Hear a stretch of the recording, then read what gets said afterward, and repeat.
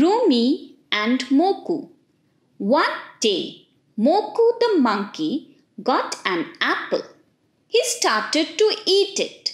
He bit the apple and began to chew it.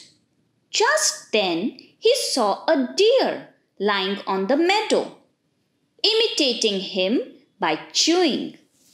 "Hey, naughty little deer, you are not eating anything. Then why are you chewing? Stop mocking at me, please," said the monkey. The deer stared at him as if she didn't know anything. Moku continued to eat his apple. Soon, a giraffe came there chewing something.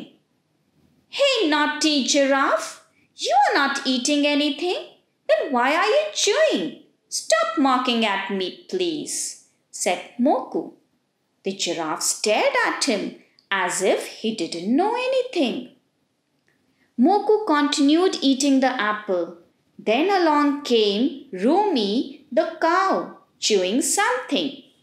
"Hey, naughty crazy cow, you are not eating anything. Then why are you chewing? Stop mocking at me, please," said Moku. This time he was very sad that everybody was making fun of him by imitating him. When Moku was about to cry, Rumi asked, "My dear Moku, why are you so sad?" Moku broke into tears and said, "Each and everyone whom I met was making fun of me by imitating me. What did I do to them?" "Oh, Moku, I am sorry. I didn't mean it. Who else have mocked you?" asked Rumi.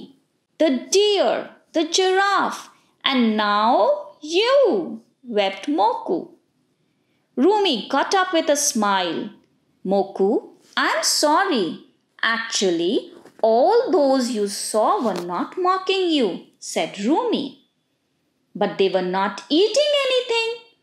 They were pretending to be chewing to make fun of me," said Moku. "Dear Moku," Rumi said, "do you know that all the friends you saw belong to the same group? I too belong to that group of animals. We all have a special ability to bring up eaten food and chew it again to digest it." Rumi continued to explain, "We have a special part in our stomach called rumen. We store food there in bulk by swallowing it when we get them.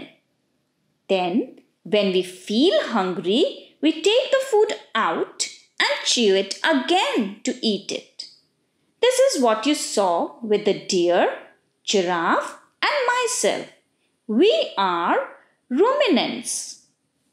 Moku now understood that he had made a mistake. "Oh, that was great. I thoroughly misunderstood you. I'm sorry," said Moku as he went away happily.